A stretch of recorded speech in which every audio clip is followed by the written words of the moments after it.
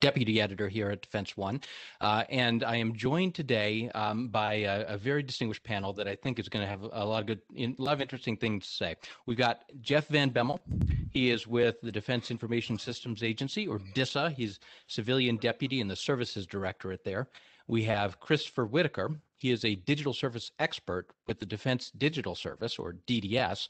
And we've got Stacy Pettyjohn. She is senior fellow and director of the defense program at Center for a New American Security. Welcome to everybody, and thank you for joining us. And once again, thank you to the audience for joining us. We will have Q&A at the end of audience Q&A at the end of our session. So please get your questions ready, and you can even start submitting them right there in the WebEx Q&A section. So queue those up, and we'll get to as many of them as we can. For now, let's talk to our panelists. Everybody, thank you so much for joining me. Great to be here. Thanks for having us. All right. Jeff, let us start with you. At DISA, in our prep call, you talked about some of the things that you do, and I think that DISA has a lot more varied missions and roles than I think many people understand. So why don't you start by talking a little bit about just how DISA goes about its job? Yeah, thank you for having me today. I hope you can hear me okay. Mm-hmm. Yeah, so I work for the Services Directorate, which provides enterprise services, and we're really sort of leading the Defense Department and the agency's move to cloud and providing cloud services. We also manage all of the mobility services. Traditional enterprise services like email are, that we hosted on-prem. We're now looking for cloud service providers like DoD 365, and we're helping with that migration. And so it's really kind of an interesting time to be working in the agency. Great. And I know that you talked a little bit about the fact that you're not just a provider, you're in some sense an advisor. Defense agencies will come to you and be at a loss for how to do what they do or how to take the next step. That's true. Particularly with cloud-based services, many customers are not sure if their application is ready for cloud or what they need to do to prepare it. How do they virtualize it? What steps do they need to go through in migration? And similarly, when they move to commodity cloud-based services like Office 365, how do they integrate that with current on-prem applications or mobility? And so we help them not just with what offerings we have within DISA, but we have great connections with our defense industrial-based partners and Amazon and Microsoft. And so, we kind of put people together in a room and try to work through their problems together. What are some of the common problems that come? If you were to help people understand what they should know coming to this kind of meeting where they're going to figure out how to take their services into the cloud or figure out how to connect them to other agencies, what kind of advice would you give them? Yeah, I think the first thing is an application that's installed in traditional hardware in a data center may not be cloud ready. And what does that mean by cloud ready? So it depends on who your platform provider is, but what sorts of third-party applications will they support? Is your application virtualized? And getting an understanding too of how your application will be secured in that cloud environment. One of the great opportunities we've had over the years of moving inside of defense data centers is we had all these layers of protections. You move into an IL level 5 instance cloud provider, and to some extent you have some protections, but you have more responsibilities as well. So we try to help them with the CSSP responsibilities and what accreditation pieces and how do you make that connection back. There's another challenge when you move to a cloud provider is making sure that you have connection to data sources and to customers who interact with your application, making sure all of those interoperability requirements are met. Mm-hmm. And I think you hinted in there at one point about the notion that once upon a time we did it one way, now we're moving to a different way, and there are opportunities, but there are also risks. And part of what I'd like to get into today with all three panelists is how one assesses those risks and how one goes about doing that. Before we get to that, let me go on to Christopher. And Christopher, tell us a little bit about DDS. I think you're the newest agency of this group. I have this notion that you're kind of like the paratroops of defense IT. Here's a problem. Let's jump in and save it. That the way you think of it? Yeah, so we do rapid response. One of the So Defense Digital Service is comprised of highly technical nerds, engineers, product managers, designers, data scientists who have a background in both industry and government, as well as military personnel who are detailed to us. And we do kind of three big things. The first being the rapid response role. So when the Theodore Roosevelt had the COVID breakout up on board ship, DDS got a phone call to say, "Hey, we have a problem trying to, you know, triage who needs to get a COVID test." So we stood up My Symptoms. We rolled that out very, very quickly. The other two things that we do is sort of phone and nerd services. So if somebody within the Department of Defense has a big technical problem they're trying to work through, they can call us. We'll either have just a quick meeting with them, or we'll do something called a discovery sprint when we'll bring a bunch of different perspectives on it, spend about 2 weeks sprinting towards better understanding the problem. And then the third thing we do is we work to leapfrog the Department of Defense's capabilities. And a lot of that gets played out in our cybersecurity work, be it our protective DNS service, our counter UAS work. And so it's um, more than just the rapid response, really trying to focus on force protection, secure systems, and in addition to our rapid response role. Got it. Okay. And Stacy, you are at CNAS now. You would spent a lot of time at RAND as an analyst there as well, and so you bring deep expertise, but maybe also kind of an outsider's perspective to the things that Christopher and Jeff are doing. Gosh, you'd think I'd get over those party fouls at this point. Yes, absolutely. Outsider perspective and an operational perspective. A lot of my work has been on wargaming, and so been looking at how the department and the services are attempting to build new operational concepts. And all of this is driven really by the recognition and the desire to more quickly share information and to connect different weapon systems and platforms together. So you have a whole alphabet soup of acronyms of new operating concepts, whether it's Joint All-Domain Command and Control for the Air Force or multi-domain operations for the Army. And they are all attempting to connect sensors and shooters in an agnostic way and to share information among them so that they can have a common operating picture and more quickly close kill chains, basically destroy enemy targets. And all of this is premised on them being able to pass the information that they need to share it and see the same thing, have a common operating picture, and then converge the effects, and doing so really, really quickly. So they're expecting to be using a software that helps them to make better decisions more quickly with machine learning and AI. Mm-hmm. Yep. Okay. A lot of good stuff to chew on in there. Let's start with the idea that let's start with where the rubber meets the road, or the tip of the spear, et cetera, et cetera. All these things that the services are trying to do to tighten the kill chain. Some of it's technical, of course. Out there on the battlefield, you have you don't have Ethernet following every missile battery around. You've got to work through more difficult technical situations, but you also have risk. You have risk in connecting disparate systems. You've got risk in sharing what can often be classified information. You've got the risk that somebody is going to be listening in. Everything has risk, and getting past that risk, I think, is one of the big challenges of defense IT. Everybody's been doing it a certain way, and everybody's been, the incentives have been there to be safe, and now, in order to realize some of these opportunities, people have to get comfortable with, not being quite so safe anymore. Let's talk a little bit about how you get past that feeling of safety in the way we've done things for so long.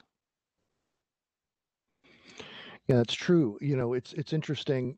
For the longest time, we had sort of this castle defense mentality. If you were inside of the Doden had layers and layers of security. Inside of a data center, you were sort of 3 or 4 layers down. And as we move into a more cloud-based world and a more mobile world, there's a lot more information that goes in and out of the Doden onto mobile devices. It's portable. And so, I think one of the challenges our customers are having is understanding where their data sits and how it goes back and forth, making those connections and then securing those connections. I think that's one of the big challenges we have today. And, I think we've got great partners in folks like Amazon and Microsoft, who are bringing tool sets to bear and are working with us to develop the first IL5 instance and the first IL6 instance of these commercial products that they used to only sell it as sort of at a more commercial market level of security. So how do you tell people, hey, look, there's great stuff over there, go use it? No, I really can't do that. I mean, there's a culture thing here. Christopher, maybe I see you're nodding. Yeah, one of the things that we run into a lot is the process to procure technology, not only in the Department of Defense, but all across federal and state and local government is just bad. And particularly when it comes to technology procurement with sort of security in mind, we have these complicated process to acquire and build the software. We have these compliance checklists we have to go through that may or may not even really hit all the different things we needed to. Ideally, we'd start moving towards a more flexible framework and start including some more of this vulnerability testing into the design and acquisition phase of software procurement. One of my favorite things at DDS is our Hack the Pentagon program, in which we take a system either from the Army, from the Air Force, bring on security researchers, have them go to town in a scoped, planned, safe way, expose critical vulnerabilities, which we then patch, so that we are safer. And the only way we really, and one of the real surefire ways of making sure that we've caught all these vulnerabilities is to actually red team them and have them tested against real world researchers. Yes, Stacey, you want to go take off from there? Yeah, and I mean, certainly ensuring that your data is secure is one piece of it. The other piece, though, is just sort of the technical challenges associated with going from systems that are incredibly siloed, with different types of data where there's no sort of standard for the data and how it's managed, how it's stored, and common architecture. So there is a great desire, at least in the part of most of the services right now, to make these changes, and they're impeded by actually really pragmatic considerations that involve, data migration takes a really long time and is hard and needs to be done carefully to ensure that the data isn't corrupted and that it's correct. Because all of this rests upon you actually having the right data in the right place at the right time and that it's secure. So this isn't even beginning to touch on the fact that you're planning to use some of these cloud architectures that the department is seeking to build and field, like the Air Force's Advanced Battle Management System, which is a family and ecosystem of software in a conflict. So in an environment where someone's trying to actually disrupt your operations and degrade it. So that adds on a whole nother layer of difficulty. Right. Yeah, and there's a tension here because you want to use all the new capabilities that this connected IT stuff can give you, and yet what if you get too dependent on it? I mean, famously the Navy has started teaching some of its bridge officers sextants because you can't rely on GPS all the time because it's so easily spoofed. This sort of thing. This sort of thing applies across the services. You got this great technical ability, but the enemy gets a vote. And how do you deal with that? How do you make those choices? How do you plan for backup? I think Christopher hit on a key point. Tight partnership with industry through bug bounty programs like Hack the Pentagon, vulnerability disclosure programs. We realize that the consumption of COTS, commercial software and commercial services, brings some risk. But quite frankly, in a government software only world or a government legacy system world, we had different risks. We had open source software and various other things and it was hard to code it and to make changes to it. So moving in partnership with industry, I think really helps both of us get secure. And I think that's really kind of a growing relationship as we go through this evolution to sort of a more cloud-based community. You've got to stay in close partnership with those guys. Right. So Christopher alluded to the need to work a little bit faster in acquiring software. Clearly, if our enemies are moving at commercial speed and our military is moving at some sort of hybrid updated military speed, we're going to fall further and further behind. What's DISA doing in the attempt to speed up the acquisition or the iteration of defense software? It's largely through BPAs. Instead of having everyone in the department going out and acquiring, individual contracts, we try to do one large contract that everyone can take advantage of. The DOS contract is a good example of that. You want commodity Office 365 or support services, migration support services from Microsoft, those kinds of things. You can come to DISA, leverage those BPAs. We have similar types of things for mobile equipment and other cloud services, cloud credits to Amazon. And so, I mean, I think the acquisition process has greatly improved over the 20 years I've been working in the DoD. It's getting better. Um, and I think largely that is because we have begun to understand industry and close that gap a lot between how the Defense Department does business and industry does business. But I think one of the great things that DISA does for the DoD community writ large is that acquisition piece. Like, if you look at a large portion of our portfolio, it is in the acquisition support for everything from circuits through the cloud-based services today. Yeah, I don't think anybody would deny that things have gotten better over the past 20 years. Yeah. Stacy, are they getting better fast enough? I mean, they're getting better. I think there's still room for improvement. And what you're finding is that there's been a lot of emphasis on finding ways to bring in technologies and software from outside of the traditional DoD sort of ecosystem. But at the same time, these have been small contracts and they've had difficulty getting over what they call the valley of death, where they move and are adopted at scale, so that the widespread production and acquisition of these needs to happen. And then you need to get into the updating to make sure that the systems are secure. You saw that the Air Force recently, for the first time, updated a plane software in flight, and it was the U-2, which is one of its oldest aircraft, which was kind of interesting in and of itself. But the need to continue to improve the innovation sort of acquisition system and make it even faster, because we're playing a game of cat and mouse with adversaries as well who are trying to penetrate these different systems.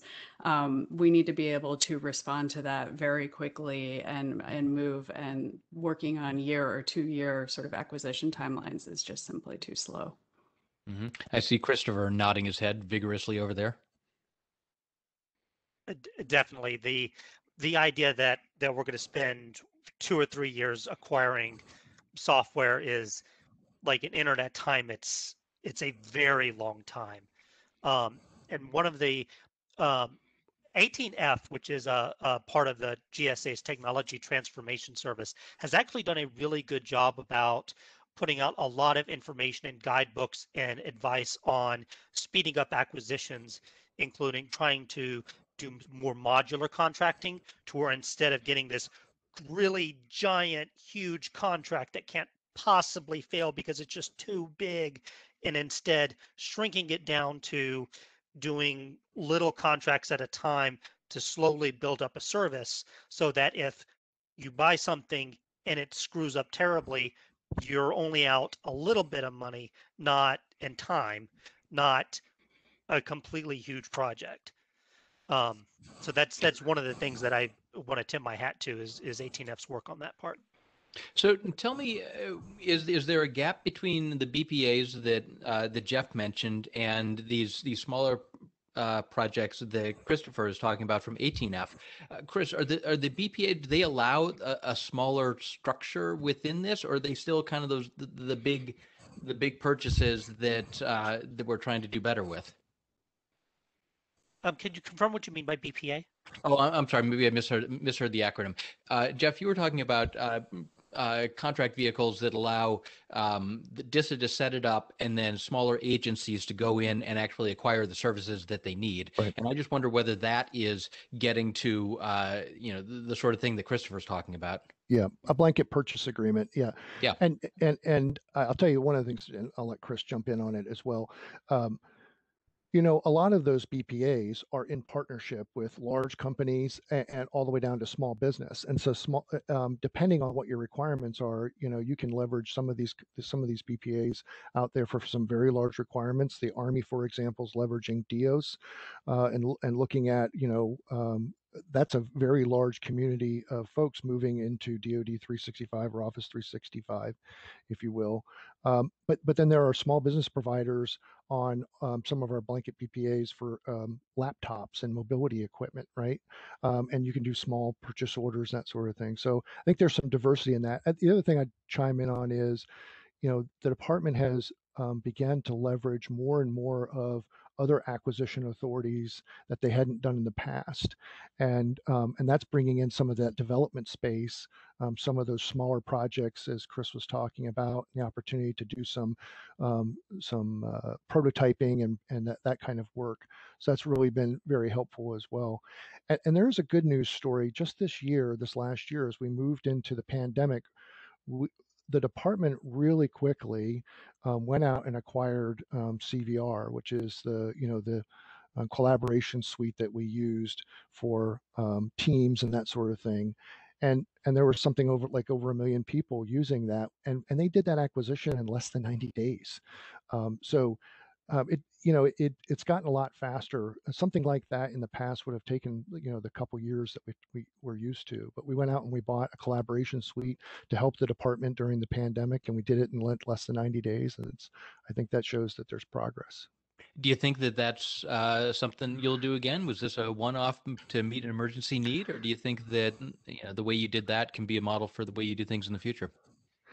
I think it certainly proved a point that in times of contingency support, when it's really needed, I think we had very similar acquisitions across the department as we went to war in Iraq and Afghanistan. We went from zero to deploying troops in a very short period of time. Tons of acquisitions done in those very early days that were rapid acquisitions. So we can do it when it's absolutely necessary. I think there's always a risk. The faster you go, there's a possibility that you forget something. So there's a point in time to do the fast, and there's a point in time to do the deliberate. Mm-hmm. Mm-hmm. And then there's a point in time when you look at what you've got good that's works small, and how how do you make it better?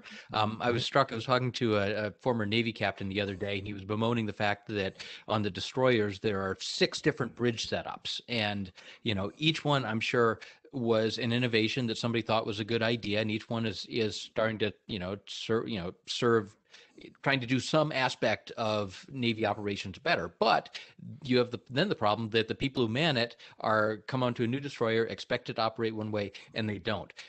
Can you talk a little bit, Christopher, about how you take, the good ideas that function on a small scale and, decide which ones, should be pushed across Stacy's Valley of Death and wind up as something that Jeff is trying to introduce across the whole Pentagon? Yeah, so that's one of the reasons why we hire designers with a deep expertise in user experience research. When we are confronted with the technology problem and we do these discovery sprints, our UX researchers will ask a bunch of questions, almost to the point where sometimes they think we're silly for asking all these questions, but in undergoing that process, it lets us get a good handle on what are the needs of the user, what things really work for them, what things drive them absolutely crazy, and what stuff is just kind of annoying to them. And in working those insights from that discovery sprint and our user research, we can build a product that we know works. And because we're working in sort of this iterative, agile way, we are able to change a small thing, see if it works out better, and then at the end of the day, we have something that we're really proud of that's supremely easy to use, and not only be it for a small team, but that can scale up to a bunch of users as well. Uh, can you give some examples of stuff that's really worked out well that way? Sure. So one of the things that we did at the start of the pandemic was the My Status application. It first started as one of these rapid response things when we had the COVID outbreak on the Theodore Roosevelt, but the team went in there and talked to medical personnel, to sailors, to sort of understand what they were trying to do with that application, both from sort of I'm the medical officer on the ship. My job is to make sure everyone stays healthy. What information do I need to better triage, to talking with the actual users of the app who have nothing to do with medical. They're just expected to fill this out. And we were very, very quickly able to roll out an app that we're now scaling out across the department and to not only other Navy ships, but other units as well. Fascinating. There actually is an app for that. Um, so Stacy, what you were just talking about the Valley of Death. What's you know how from your standpoint, what are the challenges of bringing something from a smaller scale to a larger one? Well, what I wanted to say about scale is sort of pointing out some of the reasons that you have a diversity of systems and a diversity in terms of the type of software, the types of clouds, and what you're seeing across the department, because each of the services is pursuing its own solutions, and it's largely because they are dissimilar in really important ways. And one of them, scale. For the Army, it's so much larger. It needs to have every soldier that has some sort of system much of the time, which is very different than the Air Force and the number of aircraft and weapon systems that it has. And that is introducing differences in terms of their requirements and why they are using different cloud computing architectures, and hoping that or planning, they've reached an agreement and plan that their clouds are going to speak to each other and the data is going to work at that level. But they're each going to have their own separate technical architecture because they just have very, very different requirements. And you have seen in a recent episode of a system that has passed through the Valley of Death and survived. It was just announced that Microsoft is going to be providing the Army with these new goggles, the integrated visual augmentation system, which is basically, to me, sounds like a heads-up display for soldiers, where they can see a bunch of information in glasses that they're wearing, including global positioning information, terrain information, navigations. They'll be able to communicate. I think it's going to let them see at night. All of these cool things integrated into one little system, and they're supposed to be purchasing 40,000 of these and connecting the soldiers through the cloud to each other. So that's something that seems to be going well. And how about you, Jeff? I'll let you weigh on this as well. How does DISA find small things or welcome small scale things and usher them into the big time, so to speak? Our focus in terms of scale and folks going off and finding their own small thing it's been joint interoperability. In the cloud instances, for example, everybody needs identity. Some identity feeds that for authentication and to put in their email services, and even for their applications. And so having a global federated identity service that everyone can leverage regardless of where they go lends to that interoperability. So folks can go out, the Army and the Air Force can have different cloud instances to meet what Stacy was talking about, their very specific mission requirements. But then they still are sharing the same identity information, and that helps. And that helps in the joint environments as well, as an Army and an Air Force folk, leave their home units and go down range and operate, in that capacity. Their identity sort of follows them regardless of where they exist, in the cloud, if you will. So that's really been our focus, is really trying to keep the interoperability and to help customers on the cloud backside do that federation piece. Same Mhm. thing with mobility. All right, viewers, listeners, in about 6 or 7 minutes, we'll go to your questions. Thank you for those who've been putting them in the Q&A. I want to talk, so put more in there and we'll get to them. One more question from me. We talked a little bit earlier about the what it would take to get the services share back and forth. And Stacy, thank you very much for explaining why the different services require different architectures. You know, there is a reason for things to be slightly different, but you also need to share stuff, and that's going to take better standards for data organization and sharing, and a better way to do, I think, permissions. Can folks talk about that a little bit? Sure, I'm happy to. I mean, one of the big unanswered questions right now with all of these projects that are looking at multi-domain operations is authorities. Right now, each service normally has authority, or the operational commander, the Joint Task Force commander, the COCOM commander, when forces are deployed to test different systems, and they own that information and share it with each other only, if command has been transferred. And they're going to have to determine how they are going to share information and make it more readily available to everyone if they actually need it. They're going to need to do so to actually have the AI for it to have enough information to be processing things and learning what they want it to, so they can make better decisions. And they're going to have to, in terms of integrating all of these different forces, they can't just hold on to what they control right now.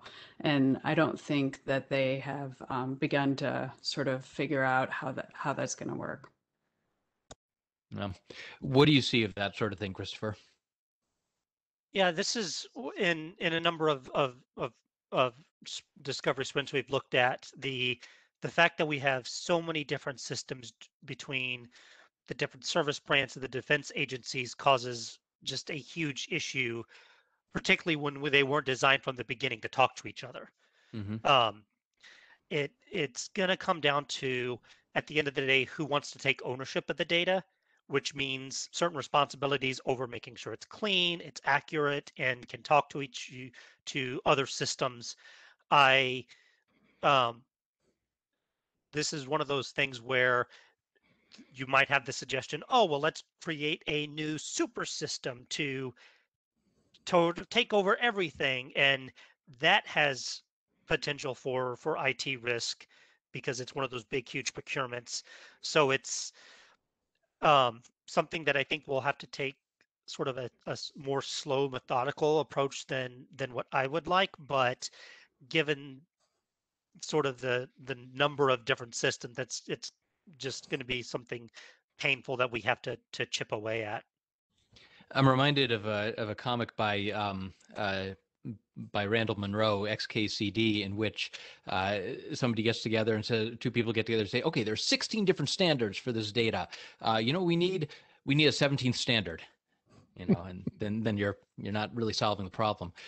Okay, let us go to some audience Q&A. And this first question, I think, gets to the heart of security. The question that I think a lot of people have, especially following the SolarWinds and some other big hacks. The question is, we've gone to the cloud, but why does it seem we are getting so many successful hacks and malware exposures that affect seemingly millions of us at a time?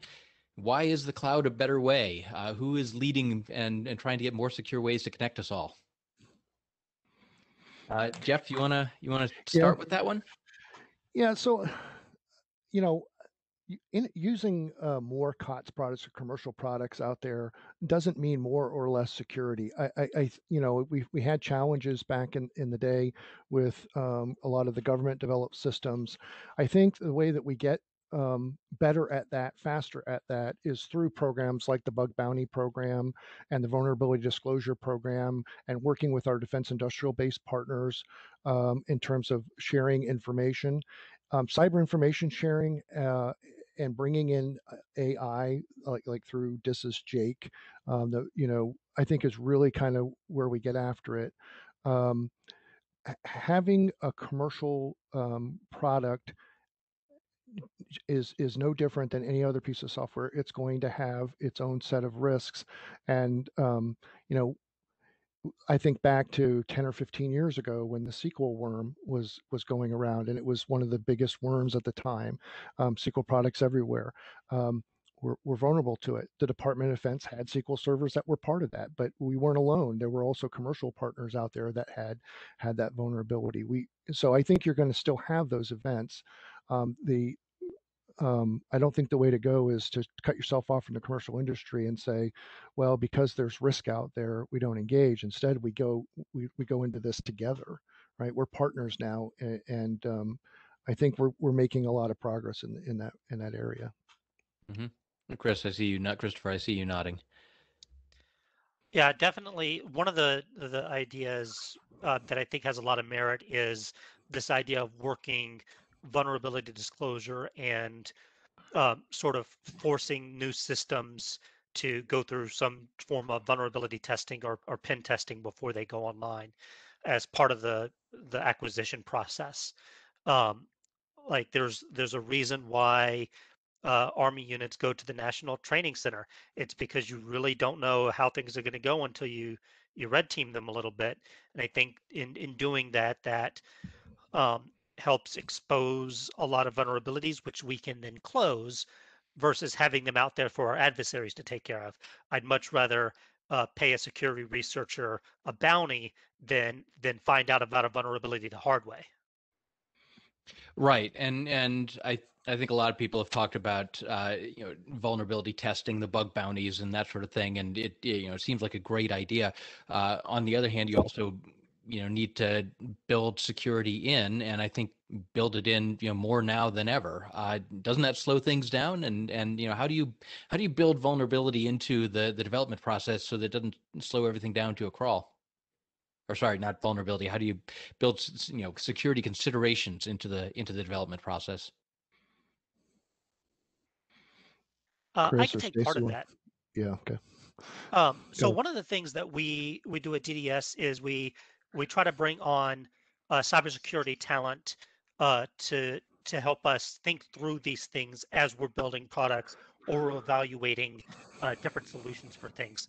In fact, we actually borrowed a master sergeant from DISA to do just that. He is a security researcher, and he's helping us improve our Hack the Pentagon program and doing some work on our protective DNS. The I think there's definitely work to be done in making it easier to hire cybersecurity professionals, not only in the Department of Defense, but across federal and both state and local government.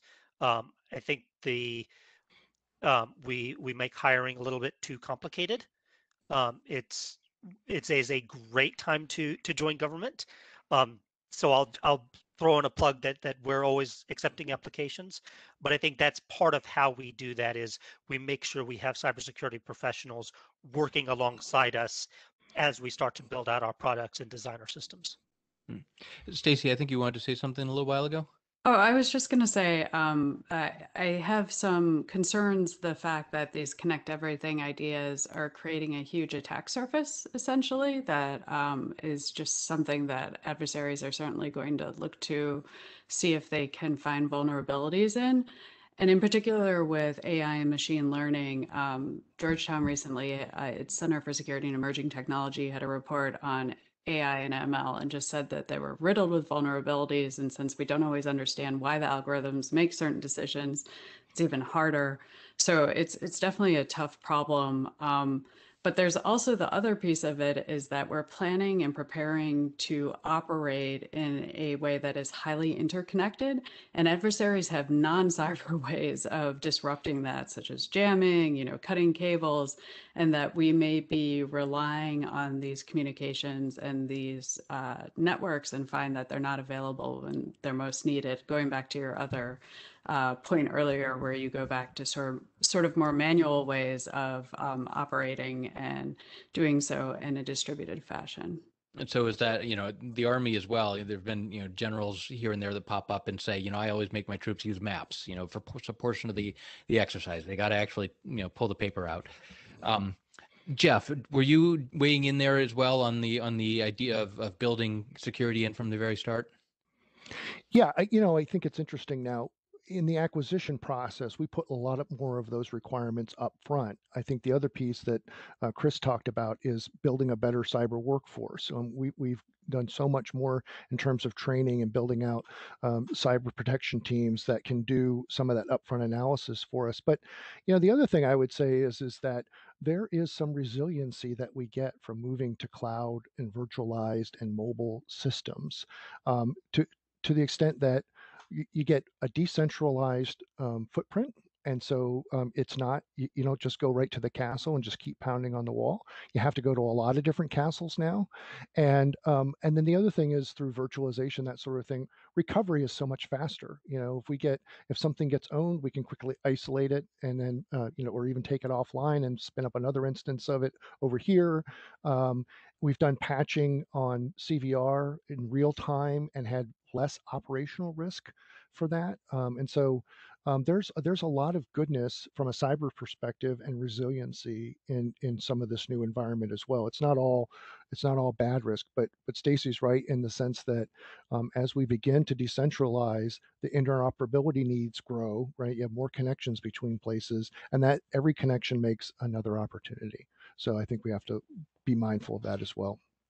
Okay, here's another question from the audience, and I think this is at least tangentially related to Christopher's talking about bringing people on. The question is the insider threat? That would be people who are, troops or military or DoD employees or contractors.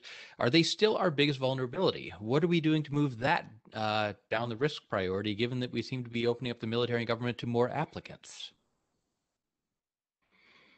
Insider threat. Yeah, so I think the development of systems over time has made information a little easier to share, but in the same hand, I think the security has gotten a lot better. We have two-factor authentication. We have virtualized instances of the data, better controls, I think, on the data. Um, you know, at any point in history, you're going to have an expansion and a contraction of the workforce. But I don't know that necessarily the insider threat is our largest threat from an information space problem. I would have to, research that a little more to be sure. But I would say that generally we have better from an individual user perspective. I think we have better controls than we had even 10 years ago when the predominance of things was username and passwords, right? And people could get into systems a little more easily. There's a whole lot more encryption too. Just about every device is now capable of encryption at rest, and so I think that helps as well. Okay. Here's another question. Both health and logistics use unclassified or commercial networks to successfully connect to civilian agencies. But, says the questioner, they've always been the long pole in the security effort. With COVID and increased humanitarian ops, how are we improving that weakness in the DoD communications infrastructure? I like this because it's kind of an edge case. It's not what maybe we typically think of when we're talking about, connecting the battlefield or whatever. But any thoughts about it? We've definitely seen, or I've seen some of this in war games where there have been creative teams that attempt to go after the parts of the system that are on the civilian side and not on a classified network. And those nodes where they cross over are particularly vulnerable. But we've also find that, at least on the logistics side, which is the one that I've looked at more closely, the system is somewhat of a robust one because there are often a lot of glitches in it. So there are a lot of fail safes built in. They double check the data when units are getting ready to deploy. When they go somewhere, they have to have their list. And there are so many, it's very common for there to be errors in those that they are frequently double checked in a manual way. So the automated nature of the system isn't sort of the only thing that people are relying on, like we see when, one of the commercial airlines system goes down and everything stops and all flights halt for a day. So there's a little bit of robustness that's built in there, but you can imagine that if we become more and more digitized and reliant on that, and some of those manual backups aren't used, that it would be a big problem. Mhm. All I right. also think that's, sorry. No, Christopher, go ahead. I also think that speaks to sort of the importance of the role that CISA plays. And DDS got to work with CISA on a number of projects in relation to sort of the pandemic response, and they're fantastic to work with. And I think going forward, making sure that we maintain those good partnerships between sort of the defense agencies and CISA, who has more of the civilian infrastructure and sort of their lane, I think is also important moving forward. I will tell you from DISA's perspective. So DLA and DHA, Defense Health Agency, both big partners with us. They challenge us quite frequently because they do have different information demands, and they have a broad footprint globally, and they have broad interface with industry. On the logistics side, they're ships, planes, trains, all of those commodity transport systems, and then on the health side, patient records and patient interaction. Anytime you need something from the patient, or you have to transmit information back and forth between hospitals and pharmacies, those kinds of things, you have those risks. But those kinds of things over time, I think, have gotten better, and it's through partnerships like that, challenging ourselves. If you really want to see defense innovation, you go look at the logistics and health communities. They're leading in the innovation space, and their integration with industry standards and industry controls, I think, is part of that. That's fascinating. Can you talk about a few things that you think that maybe the rest of the DoD edifice could learn from the health and logistics folks? Well, I think they know their data much better than our average partners. They know where their data is, how it's stored and secured. I think that's an important part. They know their requirements better. And I think the other thing is that they're some of the first communities that pilot new initiatives. So they work very closely with commercial companies and bring in um, new ideas earlier on, and they pilot them and put them through the rigor. And so then they're moving at the speed of industry in some of those cases. If you ask DLA on any given day where a certain piece of equipment is that they manage, they can tell you, and that is phenomenal given their footprint. And it's those kinds of systems. DLA, for example, is one of the first major defense organizations that's going to move their ERP to the cloud. And it's because they lean forward, they partner with industry, I think that's kind of where we're going with as a department overall.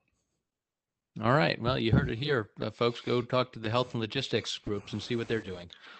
Okay, well, we're getting near the end of our time here. Are there other things that you think we ought to mention before we go? Stacy, do you want to talk? You want to start? I know we've just barely, scraped the surface, so only so much you can do in an hour, but just want to let everybody get their last lick in.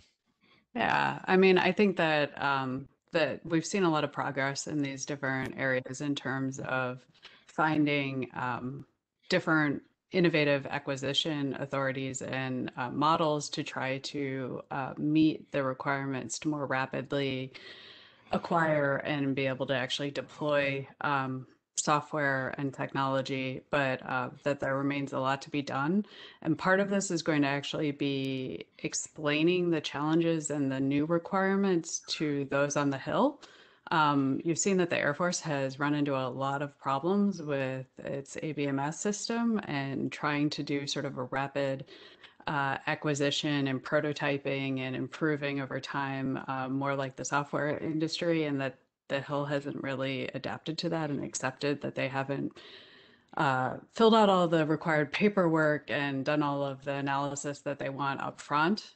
So that's part of the process that's going to have to happen more broadly if this is going to scale to big defense weapon systems, in addition to just the software that they're using day to day. Well, that of course is a great point. You need to let the folks who are controlling the money know exactly what you're doing, and if they have questions, to let them figure it out or help them figure it out. Jeff, I'll go to you for last word, and then finally to Christopher. What do you think, Jeff? Yeah, so I think it's really a great time to be working in defense. We have traditionally been last to the party when it comes to IT. We're slow adopters. We're not comfortable with the risks that introduces, and that really has changed quite a bit in recent years. We're moving out. We're partnering with industry, and I think the thing we've got to keep in the front of our minds is avoiding it or procrastinating on it doesn't make the problem better. So leaning in, partnering, and staying connected with folks, I think is really the way forward. And Yep, that I timeless think is the wisdom there. posture. Yep, exactly. Hmm. All right. And Christopher, last word. Yeah, so I'll sort of reiterate what Jeff said. It's a great time to join public service. If you have listened in and found these problems to be really, really interesting, and you have the skills to help solve it, come check us out at dds.mil/join. Particularly if you're currently a service member with a technical background that might be interested in a detail, come reach out. It's my Very good. shameless Oh, plug for today. very good. Okay. Well, Stacy Pettijohn of Center for New American Security, Jeff Van Bemmel of DISA, and Christopher Whitaker of DDS. Thank you so much for joining us. And of course, everybody watching this, listening to it, thank you for tuning in. This has been the 4th Tech Talk of Defense One. We hope you'll join us for more events in the future. And of course, come check out our website morning, noon, and night. Take care, everybody. Thank y'all.